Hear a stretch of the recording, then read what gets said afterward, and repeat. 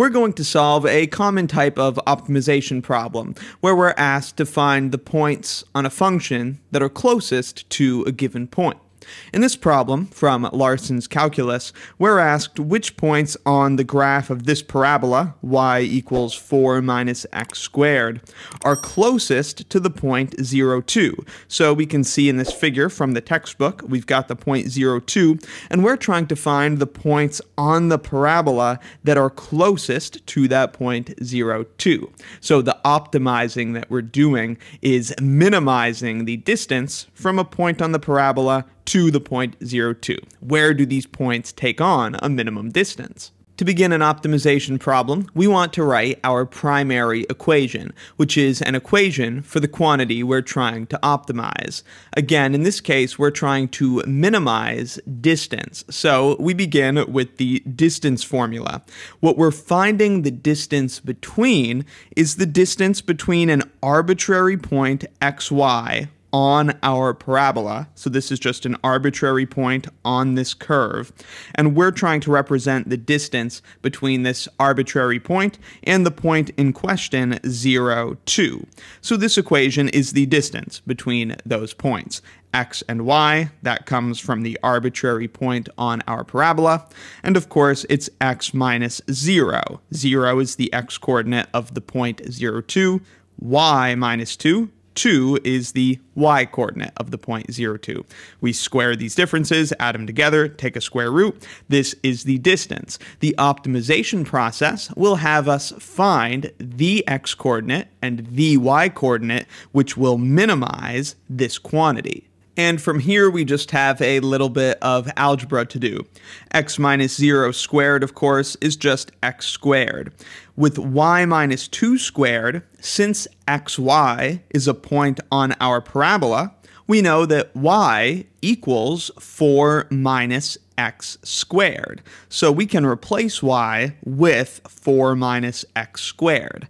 Again, that's because xy is a point on the parabola, so it must be the case that y equals 4 minus x squared.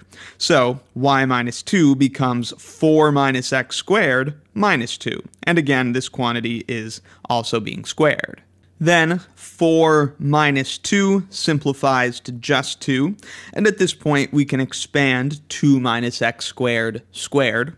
That becomes 4 minus 4x squared plus x to the fourth.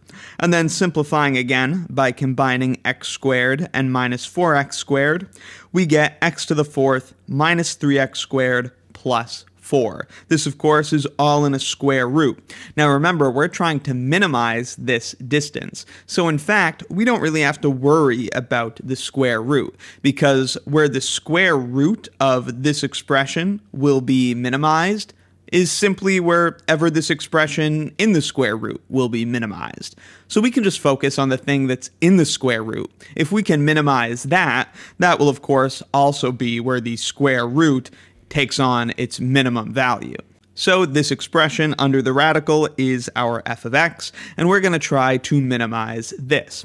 It's important that we take a second to consider our domain, though. In an optimization problem, you need to check the endpoints of the domain if there are any.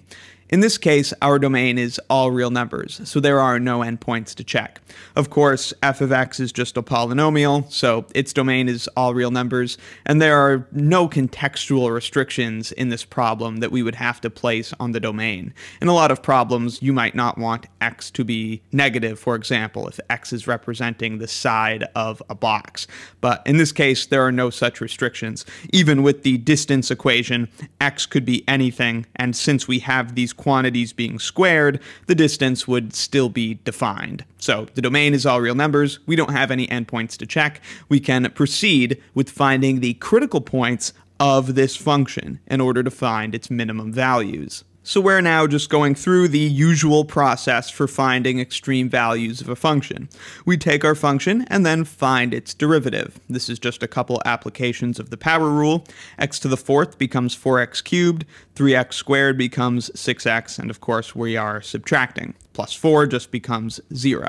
Now, to find the critical points, we have to consider where is this derivative undefined? Nowhere. Okay, so then set it equal to 0, and let's solve for x. To do that, just factor out an x. So we have x times 4x squared minus 6 equals 0, and then apply the 0 product property. In order for this product to equal 0, it must be that either of the factors are 0.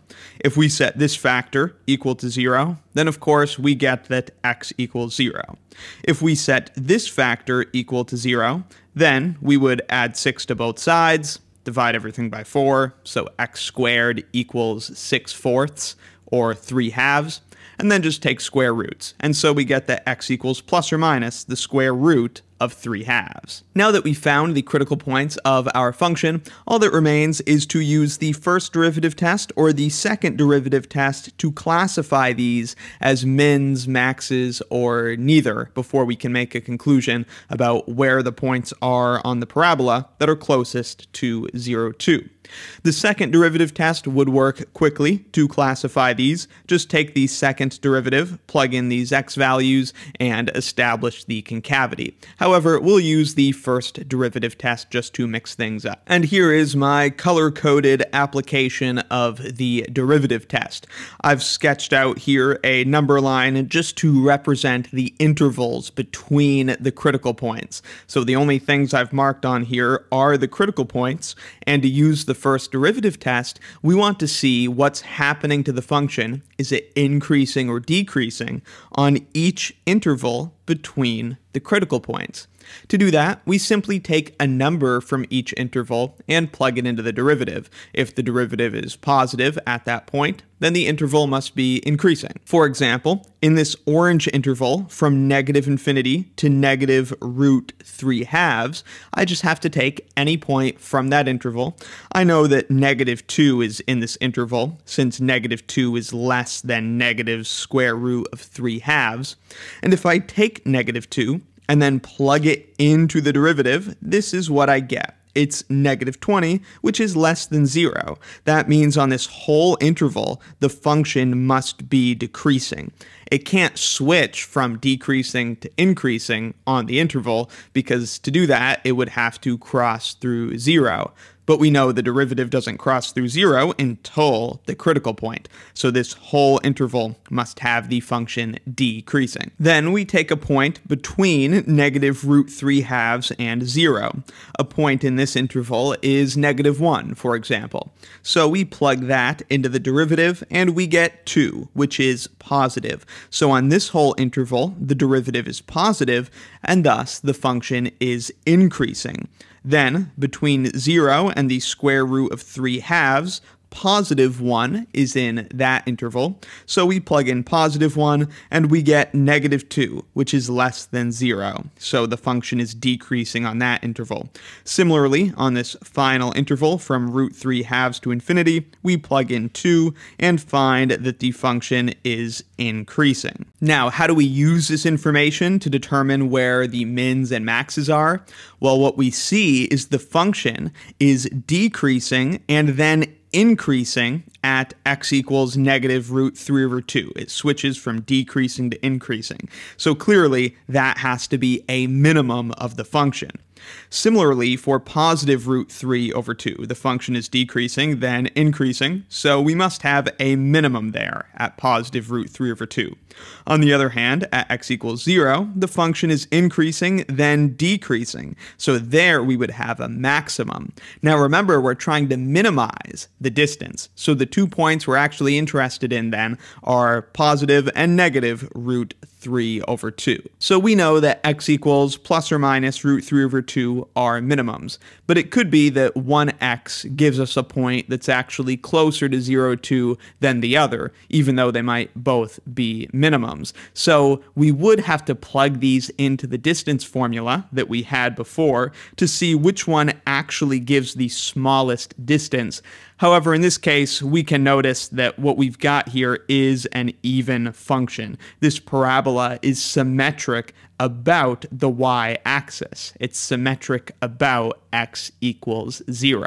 So we actually know that the distance from 0, 2 is going to be the same for positive root 3 over 2 as it is for negative root 3 over 2, because this is an even function symmetric about the y-axis. Since the symmetry of the parabola guarantees us that the distance from 0, 2 to the point where x is positive and negative root 3 over 2 will be the same, those will be the same minimum distances, all that remains is to take those x values and plug them into the parabola to see what the y-coordinate is. And doing that, here is our conclusion. For x equals negative root 3 over 2, the y-coordinate on the parabola is 5/2. And of course, since it is symmetric, the y-coordinate is 5/2 for positive root 3 over 2 as well. And so these are the 2 points on the parabola closest to the point 0, 2, which was the original question. The closest points are root 3/2, 5/2, and negative root 3/2, 5/2. Hope this was helpful. Let me know in the comments if you have any questions. Parted hearts and heavy minds weighed down by the catalyst, sinking to the stomachs that plummeted at the accident. Shot off all my habits to addicts ripped by a catapult. Pulled apart the patterns in man that stood as a manifold. Man of many pains with a number that he had to call. Calculate the damage of himself and what's collateral. Being told he's not enough until he swallowed.